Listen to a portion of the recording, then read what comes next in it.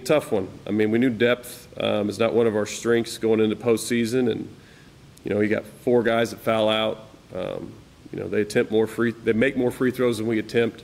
It's just tough, and our best player tweaks his groin on the tip, and he's not able to play half the game. I mean, I was proud of how we fought. I mean, we're putting guys in the game in positions they've never been before. We're just trying to throw something at a wall and see what sticks. And I mean, even to end statistically outside of the free throw differential, having 20 assists, 7 positive assist turnover ratio, holding them to 41% from the floor and having +9 on the boards, it's usually good for a win if the other team doesn't attempt 50 free throws. So it is what it is. It's a tough one to swallow.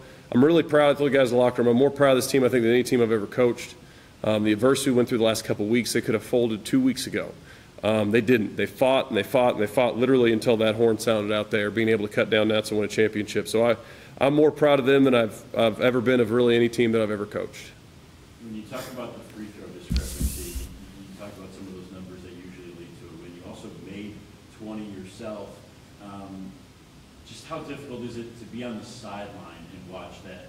Not just the amount that Catawba attempted, but how many you guys made, but then a few key misses down the stretch. I mean, even if we made 20, they almost made double of what we made. So I mean, it was frustrating. I mean, I'm sitting over there with 4 of our starters fouled out, and they've got all their starters on the court. So I don't know how to, there's not much we can do there. And so at some point you run out of being able to adjust based on who's on the court and who you're putting in situations that have never been in that situation before.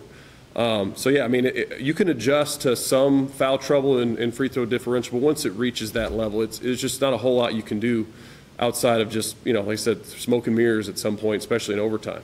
Who individually on your team would you say you're proud of for their fight today? You mentioned a bunch of starters being down, maybe somebody that stepped up and was really big in keeping it close there. I mean, I was proud of all of them. I mean, Dallas Gardner's a true freshman in that game with 14 and 4 and only 1 turnover. Mari Miller with 15. I mean, our starters played well. I mean, you look at Juwan Carr's 16, 7, and 5. I mean, obviously he missed some free throws there that are not really typically Juwan Carr missed free throws.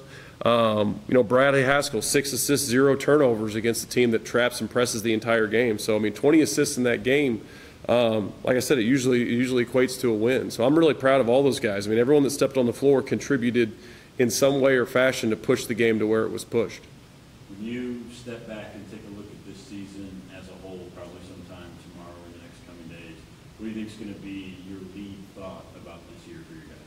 I mean, it's special. Like I said, I mean, we had some roster issues about 2 weeks ago. Then I told them in the locker room they could have tanked, they could have quit, they could have given up. We could have lost in the first round of the conference tournament. We could have been on the bubble getting in the conference tournament, or NCAA tournament, and they didn't. They banded together, they fought. I thought after that adversity struck, I thought they got closer than any other team I've ever coached. So, I mean, I'm proud. I hate to see how this game ended based on their will and grit and toughness that they've been able to fight through, especially with guys playing 40 minutes, 39 minutes, because we just didn't have the depth to rotate. So, I mean, I told them in the locker room, I will always look back on this team as one of the toughest teams I've ever coached, because regardless of outside influences or adversity they hit, they came back and fought every single day. They fought in practice. They fought in the conference tournament. They fought their tails off in the NCAA tournament.